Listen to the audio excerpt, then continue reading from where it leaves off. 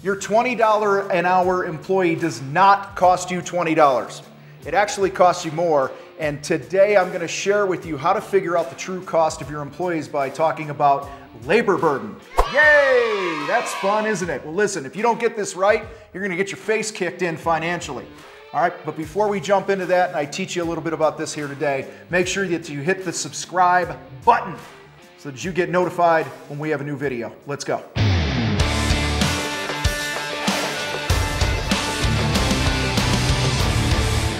All right, let's define labor burden. The amount an employee costs you above their pay. So if you pay somebody 20 bucks an hour, you're actually paying more than that because of this thing called labor burden. If you're a legit business, you'll be paying this.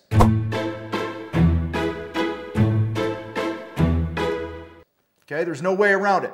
And a big reason that people don't make money is they don't figure in what the burden of that labor costs them when they're putting their bids together. What? Come on.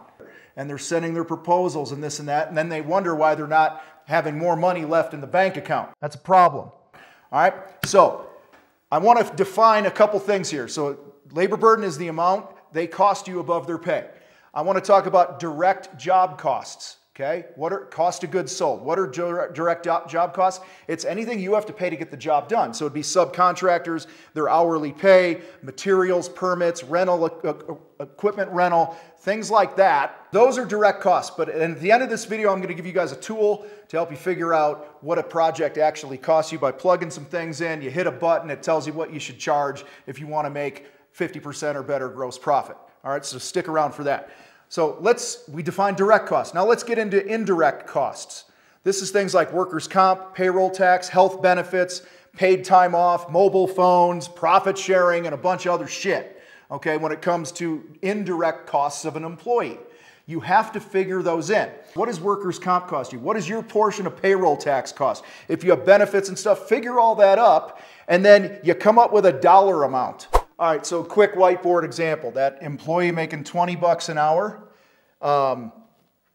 if he works an 8-hour day, that's $160 that person is earning.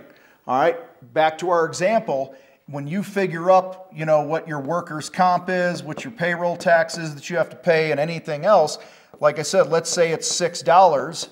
Okay, well that's $6. If you divide that, this is 30% of 20.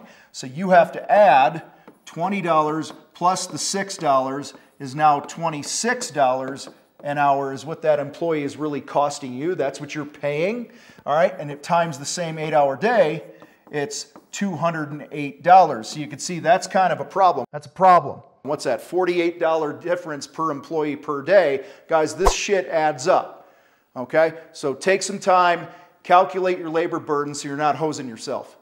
So let me give you an example of a consequence of not figuring labor burden here. If you had one employee and you did not factor in that extra $6 an hour in this case, all right, times about 2,000 hours in the year, just think on the annual basis, that's $12,000 a year that you're paying out that you're not getting paid for by the client. That's a lot of money. So what you're doing, if you just doubled the labor, hey, the guy cost me 20, I'm going to charge 40, all right, you should be charging 52 an hour instead of 40 if you're figuring in that labor burden. So your annual for that employee, you are undercharging by $24,000. All right, so just trust me on this. The tool I'm going to give you here in a second, guys, will help you figure this out. All right, so guys, this is one thing that can really hammer your business, is not understanding and not paying attention to the math of what labor burden is. So whatever that dollar amount that you're paying your people, you are actually paying, in most cases, 20, 30, sometimes 40% of that amount in addition to what you're paying them per hour. All right, so like I said earlier, make sure you subscribe to this video. And guys, go to thecontractorfight.com/job cost. This is a game-changing sheet that'll really help you figure some things out.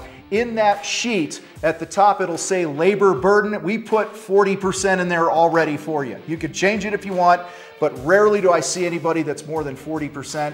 And that way, you know, just if you have a $10 an hour employee and it's 40%, it'd be another $4 per hour. So that person's costing you $14 an hour, and it's already factored in there. You just got to put in what they make an hour, and it does the rest of the math for you.